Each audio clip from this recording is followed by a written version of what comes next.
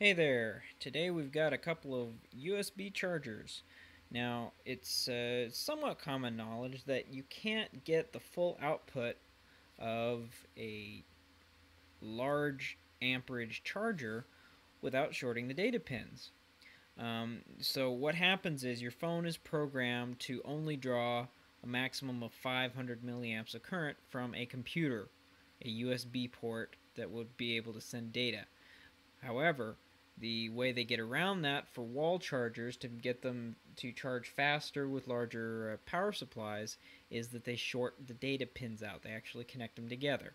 If your phone senses that they're shorted out, it will go into the higher charging mode and it will be able to draw the full capacity of the charger. Now, expensive chargers, name brand chargers, the one that come with your phone, those have already been shorted out. They're properly designed and they're going to send the right signal to the phone. But a lot of us are cheap and we buy these inexpensive chargers off of eBay or places like that, and it doesn't give you the charging performance that you expect.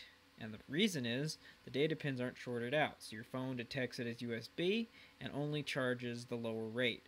So I've got two chargers here. These are easy to take apart and look at, and we can actually go in and solder the data pins together so that you won't get the low charging rate. You'll actually be able to get full speed charging out of these cheap devices. So this one I've already taken apart. You can see here we have, well,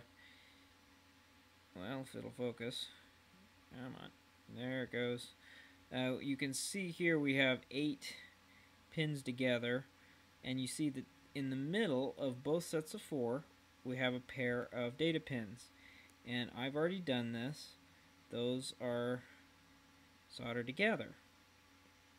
I just bridged it over with some solder, and as soon as you plug this back in, it's going to signal to the phone that it's an AC charger and a wall charger, and it can use the higher amperage.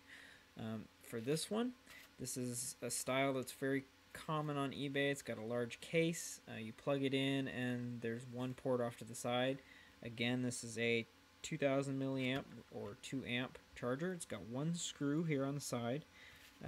A pointy screwdriver can fit in there and get that. You pop it out like that. The full face comes off, no problem. You can slide the board out. And then we have the very basic board here.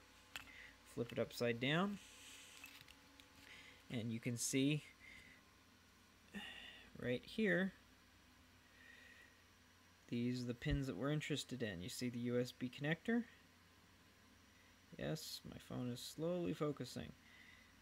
So we have the 2 charging pins on the outside, and you see that they didn't even connect these middle 2 to anything. They're in the green area in between the copper, but they didn't connect them together. So when the phone sends a current down the data pins to see if anything happens, it just gets nothing back. It just assumes that there's a computer that's not talking because these weren't shorted. So I've taken the soldering iron and just bridged this together, and when you put this all back together, put it back in its case, and plug it into the wall, you find out that it is indeed charging at full capacity. So it's not hard to do. If you've got a soldering iron, this works great. Another way to do this, yeah, it looks like I'm putting this into the case backwards. Another way to do this would also be to create a special charging cable.